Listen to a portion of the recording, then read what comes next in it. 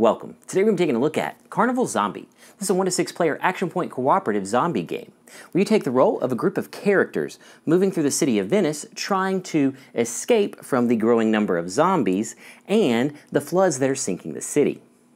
How do you escape? Well, you're going to be moving through the city fighting the hordes of zombies, trying to escape through one of the escape options before all of the players end up incapacitated or starting in a sunken location. Now that we know what the winning condition is, let's take a look at the components, setup, and how gameplay works in Carnival Zombie. Now let's take a look at the components. Some of the components are from the deluxe edition of the game. You have the double-sided main game board. One side has the Venice map, and the other side has the Milan map. On the board, in the top left, you have the map. Below that is your setup. Below that is the calendar tickets. Next to the tickets are the clock. You have sunrise, day, sunset, night, and dawn. At the bottom, you have the terror track. This also shows your turn order. In the bottom right of the map, you have storage. At the top, you have the basic infected. Going down the right side, you have the boss area. In the middle is the tactical map and refuge. And the little boxes are barricade boxes. The map is made up of spaces. Each quadrant is called a pit. Each of the half quadrants are caves. Each circle around the map is a ring, calendar marker, clock marker, group marker, holy bomb marker, path marker, obstacle tiles. These have the ring number and blue and black dots. This is representative of the map. Fortification tiles. These go in the refuge area and they have orange dots. Corpses or boat tile, bridge or cemetery tile, foundering tokens. These indicate sunk locations.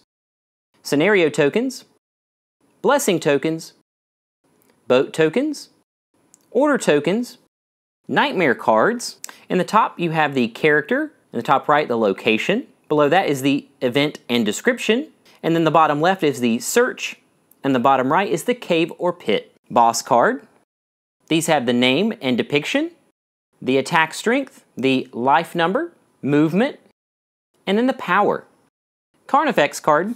Boss miniatures or standees, character miniatures or standees, stress markers, character sheets. On the character sheet you have the name, depiction, the assault number, night ability, day ability, and the weapon held. Item cards. This has a title, depiction, and then a description. Player aids, reference sheet, finale sheet, scenario sheets. These contain in-game conditions and setup. Cloth bag, and cubes. The green cubes are vermin, white cubes are Barghest, the violet are Moloch, gray are Goliath, yellow are Tool, blue are survivors, red are wounds, brown are barricades, and black are paranoia. Now let's take a look at the setup. We're going to be setting this up for a 3-player game which takes 15 steps. Step 1, place the main board in the center of the play area. Step 2, shuffle and place the nightmare deck next to the board. Step 3, shuffle and place the boss deck next to the board. Step 4, choose a character. Based on the number of players, you'll choose a number of characters. So since this is a 3-player game, we're going to choose 2 characters apiece. Step 5, separate, shuffle, and place the item decks next to the board. Step 6, for each of your characters, get the corresponding character sheet and miniature. You'll place them in the center of your player area. Step 7, choose activation order. Randomly place your character's stress markers on the starting boxes on the stress track. Step 8, choose a difficulty and place group markers. Based on the difficulty, place the group marker on the matching starting symbol on the map. Step 9, place the clock marker on the dawn position on the clock. Step 10, place the calendar marker on the day position of ticket 1. Step 11, separate and place obstacles and fortification tiles next to the main board. Step 12, place the pile of corpses next to the board. Step 13, place cubes in the abyss or bag. Place all infected or green, white, violet, and gray in the abyss, along with a number of survivor and paranoia cubes based on your difficulty. Step 14, create supply pools next to the board for survivors, wounds, foundering tokens, terrains, and barricades. Step 15, this is skipped in the scenarios, but for your campaign, you would carry out the story so far. You would resolve for each character in activation order. You would draw 1 cube and carry out effects based on the color. Then you would choose the keep looking or hide. If you continue for the 3rd time in a row, you would draw a boss card, gain stress, and then draw an item card or gain a barricade. For the scenario, it is recommended that you start with the Plague in Venice for your first game. Instead of step 15, you would resolve exceptions on the scenario sheet. Now let's take a look at the gameplay. A game consists of a number of rounds until the in-game condition is met. For each scenario, the loss and victory conditions are listed on the scenario sheet. For the campaign, you must flee the city or kill the Leviathan. And if you start a night in a sunken location, or if all the players are incapacitated, you lose. A round. A round consists of 2 phases. Day, when the group moves, and night, when the group fights. Now let's look at each phase in detail. Phase 1, the day phase. Place the clock marker on the sunrise position, and then perform sunrise rituals and carry out the day. The sunrise rituals. This takes 3 steps. Step 1, reshuffle the Nightmare deck with the discarded cards. Step 2, place a Foundering token. Place a Foundering token on the random location on the top Nightmare card. If it is already sunk, you will sync the next location with a higher number. And if all are sunk with a higher number, then the first available with a lower number. Step 3, draw an event. Draw a Nightmare card and carry out the event. Then move the clock marker to the first day space. Carrying out the day. This takes 2 steps. Step 1, group movement. You'll spend hours to move. Each alley costs 1, and then +1 or +2 for difficult paths, and +1 when moving from a sunken location. Keep in mind that beginning in day 2, you start your move in the same direction you fled in the previous dawn. Then you'll move the clock a number of hours taken to move. Step 2, perform character actions. For each day hour left, each player will choose an action for each character. There are 6 possible actions. The first available action is rest, where you will lower your stress by 2 on the terror track. The second possible action, barricade. Put 3 barricades in storage. The third possible action is ability. You would use your day ability. The fourth possible action is search. Draw a Nightmare card and resolve the search. If it is an item, you would draw an item. If it is a survivor, you would place a survivor cube in the abyss. When you are out of survivors, you would gain an item instead. If it is infected, you would gain 1 stress and then choose an item or a survivor. The fifth available action is the special action. This is only for the first player and if it is available in that location. And the sixth possible action is reanimate. You put the stress marker back to 5 of another incapacitated character, and that character can place their figure back in the refuge. Keep in mind that incapacitated characters cannot perform actions during day or night, and you would remove your stress marker and figure from the board until you have been reanimated.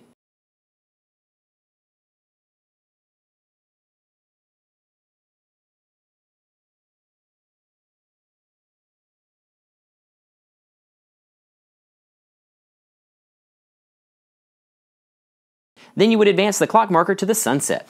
Phase 2, the night phase.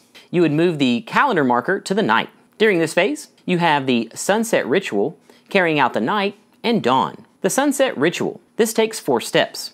Step 1, discover terrain. Around your location, you will see blue and black obstacles as well as gold fortifications. The first player will draw a tile for each dot and a nightmare card for each to show the location.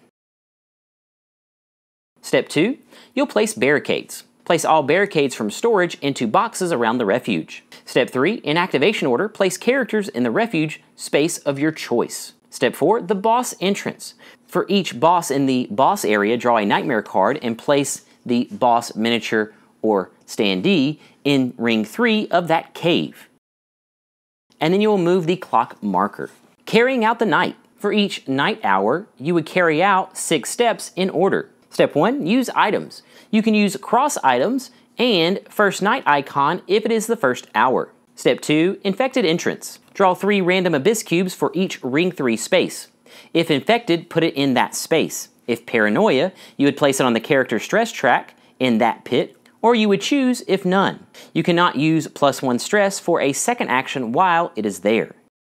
If it was a survivor cube and no boss or infected is in that cave at the end of the night, they are rescued and put in storage, and if not, eliminated from the game. Step 3, infected and boss movement.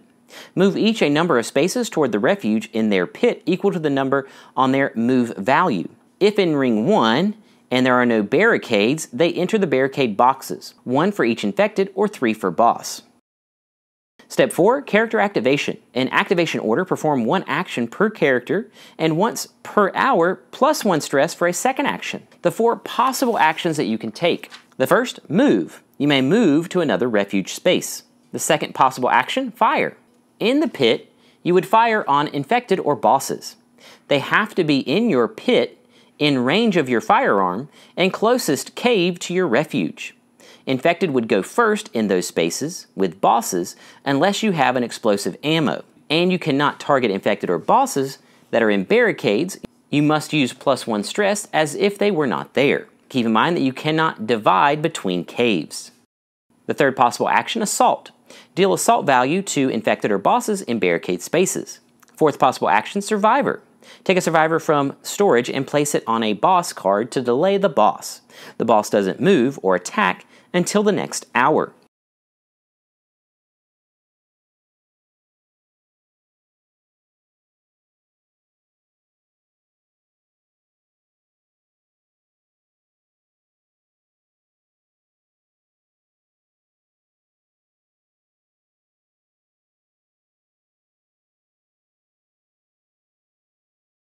Keep in mind that when you eliminate infected, you must drop them on the pile of corpses. Any falling off that tile go back to ring 3 and give you a max +1 stress. Also keep in mind that you use wounds to determine boss health. When defeating a boss, you would recover 2 stress and remove a paranoia from a character or draw an item card. You can't focus 2 different character attacks on the same target in the same hour. Step 5, infected and boss attack. All infected and bosses in ring 1, attack. The group decides the target in the refuge space, and if none, any can be chosen. If they are not in a barricade box, you would eliminate 1 barricade for each attack. You can cancel an attack by eliminating a survivor from storage or discarding an item from the target. The attack value is added to the character's stress. And then step 6, time advances. And then you would repeat this each hour until the dawn. The dawn. You would carry out the dawn in 5 steps. Step 1, determine the flee direction. The group will choose a direction that they will move the next day.